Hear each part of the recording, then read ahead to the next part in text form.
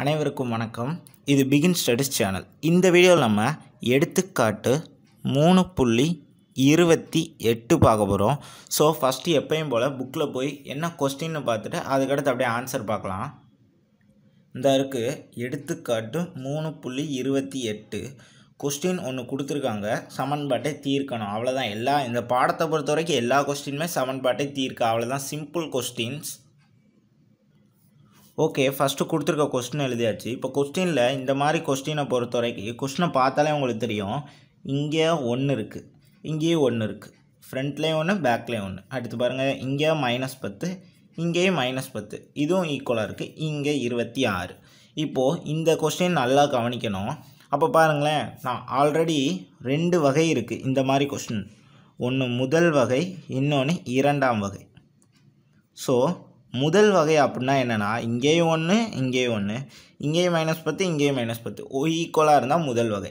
இரண்டாம் வகை அப்படின்னா இங்கே ஒன்று இருக்குது, பட் ஆனால் இங்கே -1, இங்கே -10 இருக்குது, பட் ஆனால் இங்கே +10, அப்படி இருந்தால் அது இரண்டாம் வகை. இப்போது இரண்டாம் வகை என்னென்னா, அதுக்குரிய கொஸ்டின் வரும்போது அது எப்படின்னு சொல்கிறேன். அதாவது எடுத்துக்காட்டு 3.29 தான் நெக்ஸ்ட் கொஸ்டின். அப்படியே பார்த்தாலே உங்களுக்கே தெரியும். இப்போது இந்த கொஸ்டின் முதல் வகைன்னு தெரிஞ்சிருச்சு. ஸோ அதனால் இதை எப்படின்னு சொல்கிறேன். முதல் வகையிலையும் நம்மளுக்கு 2 இருக்குது.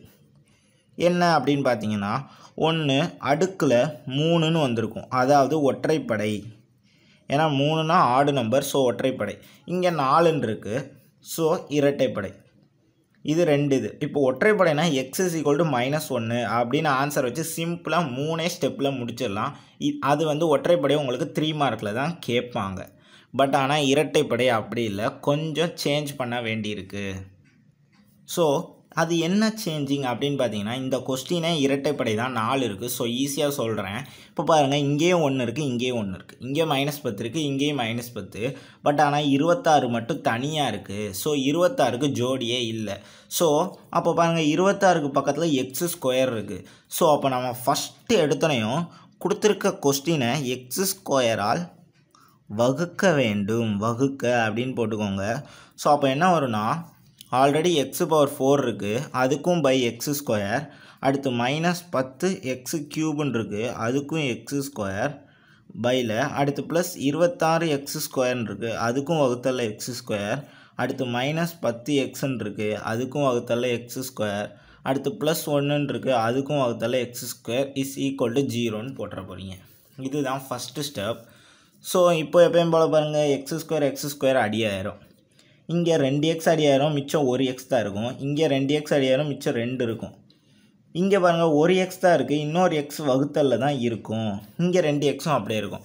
ஸோ அப்போது பாருங்கள் என்ன வரும், x² -10x +26 -10/x -1/x² = 0. இப்படி தான் ஈக்குவேஷன் கிடைக்கும்.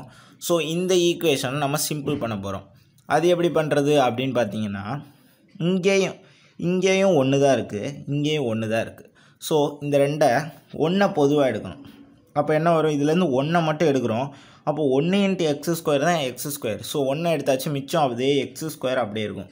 இதிலேருந்து 1 எடுக்கிறோம். ஸோ 1 × 1/x² தான் 1/x². ஸோ இங்கேயும் 1 எடுத்துட்டா 1/x² அப்படியே இருக்கும்.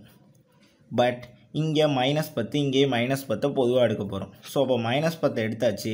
இதில் என்ன இருக்கும், வெறும் x தான் இருக்கும். இங்கே -10 எடுத்தாச்சு, மிச்சம் என்ன இருக்கும் அப்படின்னு பார்த்தீங்கன்னா +1/x அப்படின்னு இருக்கும். ஸோ இப்போ +1/x அப்படின்னு இருக்குது.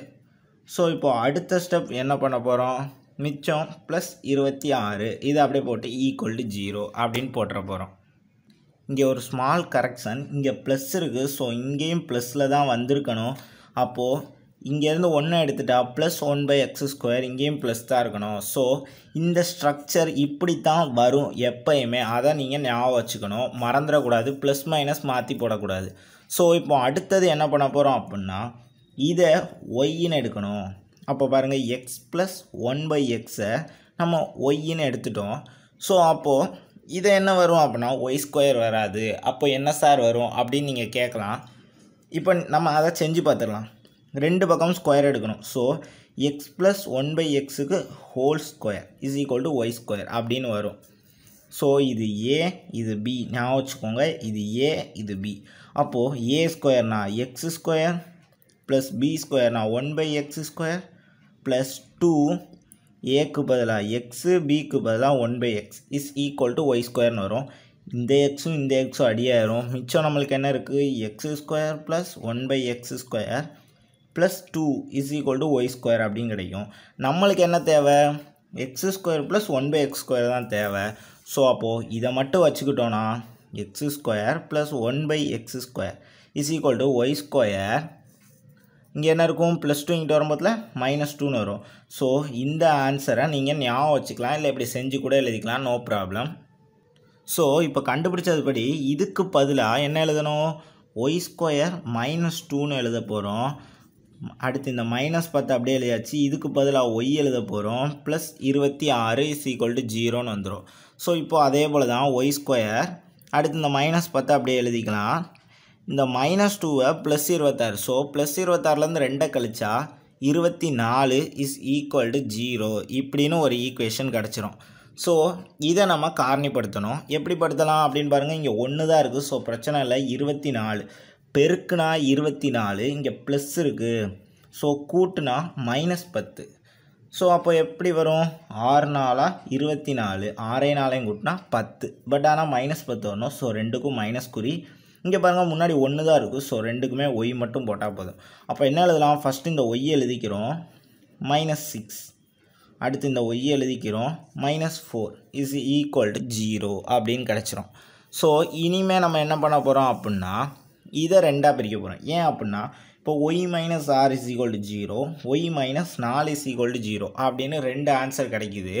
ஸோ அப்போது என்ன வரும்? Y is equal to R. ஏன்னா ப்ளஸ் ஆர் -r அங்கிட்டு வரும்போது +r. இங்கே ஒய் இஸ் ஈக்குவல் டு 4, -4 அங்கிட்டு வரும்போது +4. ஸோ இதை நம்ம ரெண்டாக பிரித்து செய்ய போகிறோம். எப்படி செய்ய போகிறோம் அப்படின்னு பார்த்தீங்கன்னா நம்மளுக்கு ஆல்ரெடி தெரியும் Y is equal to X plus 1/x அப்படின்னு நம்மளுக்கு தெரியும். ஸோ இப்போது அதில் தான் நம்ம ஒய்யோட வேல்யூ சப்ஸ்டியூட் பண்ண போகிறோம். ஸோ அப்போது அது உங்களுக்கு ஈஸியாக இருக்கும்னு நினைக்கிறேன். அப்போது ஒய்க்கு பதிலாக நம்ம 6 போட்டுடலாம். இங்கே பாருங்கள், மீச்சியமாக எடுக்க போகிறோம். ஸோ அப்போ மொத்தமாக இங்கேயும் கீழே எக்ஸால் பெருக்கிறோம், மேலேயும் எக்ஸால் பெருக்கிறோம். ஸோ அப்போ x², கீழே மொத்தமாக எக்ஸ் வந்துடும். இங்கே x², இங்கே 1 இருக்கும். ஸோ அப்போது இந்த எக்ஸை இங்கிட்டு கொண்டு போய் 6ஆல் பெருக்கிறோம். ஸோ அப்போ 6x is equal to x² + 1 இருக்கும். ஸோ அந்த ப்ளஸ் 6x இங்கிட்டு வரும்போதில் -6x வரப்போகுது. ஸோ அப்போ என்ன வரும் அப்படின்னு பார்த்தீங்கன்னா x² -6x + 1 is equal to 0 அப்படின்னு நம்மளுக்கு கிடைக்கும். ஸோ எப்பயும் போல் என்ன பண்ண போகிறோம் அப்படின்னு பார்த்தீங்கன்னா இதை நம்ம காரணிப்படுத்த முடியாது. ஏன்னா இங்கே வெறும் 1 தான் இருக்குது. ஸோ எதை 1ஆல் மட்டும்தான் பெருக்குனா 1 வரும். ஸோ சிம்பிள் ஃபார்முலா நம்ம என்ன சொல்லியிருக்கேன்?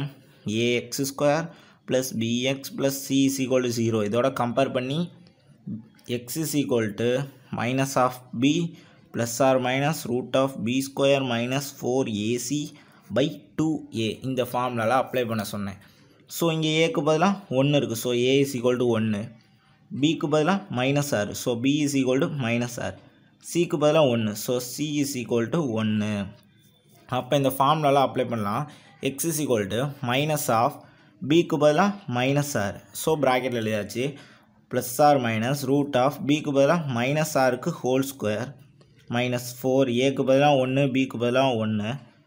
ஸோ பை 2, ஏக்கு பதிலாக 1. அவ்வளோ சிம்பிளாக முடிய போகுது. இப்போ X is equal to minus into minus plus ஆறாக மாறிடும். +r - ஆறுக்கு ஸ்கொயர் எடுத்தால் 36, மைனஸ்க்கு ஸ்கொயர் எடுத்தால் ப்ளஸ். ஸோ டோன்ட் வரி, இங்கே 1 தான் இருக்குது. ஸோ -4 தான் வரும் பை 2 அப்படின்னு கிடச்சிருக்கு.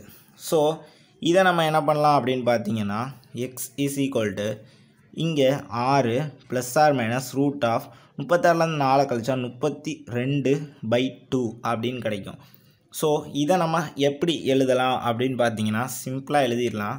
அதாவது 6 +r - √16 × 2ன்னு எழுதலாம் பை 2. நம்மளுக்கு ஆல்ரெடி என்ன தெரியும் அப்படின்னா 16 அப்படின்றது 4 ஸ்கொயர் தான் 16. ஸோ அப்போது இதை நம்ம என்ன எழுத போகிறோம்? X is equal to 6 +r - 4 square × 2/2 அப்படின்னு எழுதிடலாம். ஸோ அப்போது இந்த 4 ஸ்கொயர் ரூட்லேருந்து வெளியே வரும்போது 4ன்னு வரும். ஸோ 6 ப்ளஸ் ஆர் மைனஸ் 4 √2/2 அப்படின்னு கிடைக்கும். ஸோ இப்போ என்ன பண்ணலாம், இந்த ரெண்டுலேருந்து 2 பொதுவாக எடுக்கலாம். ஸோ அப்போது 6லேருந்து 2 பொதுவாக எடுத்துட்டோம். அப்போ மிச்சம் மூவி 2 6, ஸோ 3 தான் இருக்கும். ப்ளஸ் ஆர் மைனஸ் 4லேருந்து 2 பொதுவாக எடுத்துட்டா 2 2 4, ஸோ 2 தான் இருக்கும். √2/2 அப்படின்னு கிடைக்கும். 2 கேன்சல் ஆகிடுது. ஸோ நம்மளுக்கு 3 ப்ளஸ் ஆர் மைனஸ் 2√2 கிடைக்குது. இதுதான் எக்ஸோட வேல்யூன்னு கிடைக்குது. ஸோ அப்போது இதை நம்ம எப்படி எழுதலாம், 3 + 2√2 ஆர் 3 - 2√2 இப்படின்னு 2 ஆன்சர் எழுதலாம். ஸோ இப்போ 2 ஆன்சர் கிடச்சிருச்சு. ஸோ இப்போ என்ன எழுதணும் அப்படின்னு பார்த்தீங்கன்னா, y = 4க்கு இதே மெத்தட் யூஸ் பண்ண போகிறோம். ஸோ அப்போ என்ன வரும், y = x + 1/x. இப்போது y = 4, ஸோ 4 இங்கே மீச்சிமா, அப்போது கீழே x அளவு இருக்கணும், மேலே x அளவு இருக்கணும். ஸோ x² + 1/x அப்படின்னு கிடைக்குது. ஸோ இப்போது இந்த எக்ஸை 4ஆல் பெருக்கிறோம். ஸோ 4x = x² + 1 ஆகுது. ஸோ இந்த 4x இங்கிட்ட வரும்போது -4x. ஸோ x² - 4x + 1 = 0ன்னு கிடைக்குது. இதை நம்ம என்ன பண்ண போகிறோம் அப்படின்னா, ax² + bx + c = 0 அதோட கம்பேர் பண்ண போகிறோம். ஸோ அப்போ ஏக்கு பதிலாக 1 தான் இருக்குது, பிக்கு பதிலாக -4 இருக்குது. ஸோ சிக்கு பதிலாகவும் சிக்கு பதிலாக 1 தான் இருக்குது. ஸோ இந்த 3 வேல்யூ வச்சுக்கிறோம். ஸோ எக்ஸுக்கு பதிலாக ஃபார்முலா இந்த தான் இருக்குது. ஸோ அப்போது என்ன அப்ளை பண்ணலாம், x = -(b)க்கு பதிலாக ஒரு -4 ப்ளஸ் ஆர் மைனஸ் √(b)க்கு பதிலாக -4க்கு ஹோல் ஸ்கொயர் -4, ஏக்கு பதிலாக 1, சிக்கு பதிலாக 1/2, ஏக்கு பதிலாக 1. அவ்வளோதான், சிம்பிளாக முடிய போகுது. ஸோ இப்போ minus into minus +4 plus R minus √4க்கு square எடுத்தால் 16, பட் இங்கே மைனஸ்க்கு ஸ்கொயர் எடுத்தால் ப்ளஸ் ஆயிரும். ஸோ இங்கே ஆல்ரெடி -4/2 அப்படின்னு கிடைக்கும். ஸோ இதை நம்ம பண்ணுறோம். ஸோ 4 ப்ளஸ் ஆர் மைனஸ் 16லேருந்து 4 கழிச்சா 12/2ன்னு கிடைக்கும். இப்போது இந்த 12 எப்படி எழுதலாம் அப்படின்னு பார்த்தீங்கன்னா, 4 ப்ளஸ் ஆர் மைனஸ் எப்படி எழுதலாம், 4 × 3ன்னு எழுதலாம் /2.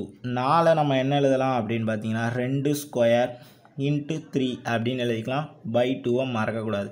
ஸோ 2 ஸ்கொயர் ரூட்லேருந்து வெளியே வரணும், ஸ்கொயர் ரூட்டும் கேன்சல் ஆயிரும்.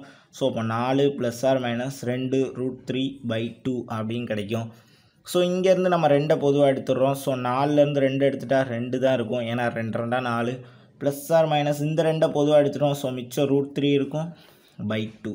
ஸோ 2 கேன்சல் ஆயிரும். ஸோ இப்போ என்ன இருக்குது, 2 ப்ளஸ் ஆர் மைனஸ் √3ன்னு இருக்குது. ஸோ இப்போ உங்களுக்கு ஆல்ரெடி தெரியும், இதை நம்ம எப்படி எழுதலாம், 2 + √3 அல்லது 2 - √3 அப்படின்னு எழுதலாம். ஸோ இப்போது 2 ஆன்சர் கிடச்சிருக்கு எக்ஸுக்கு பதிலாக. ஆல்ரெடி இங்கே தான் 2 ஆன்சர் கிடச்சிச்சு.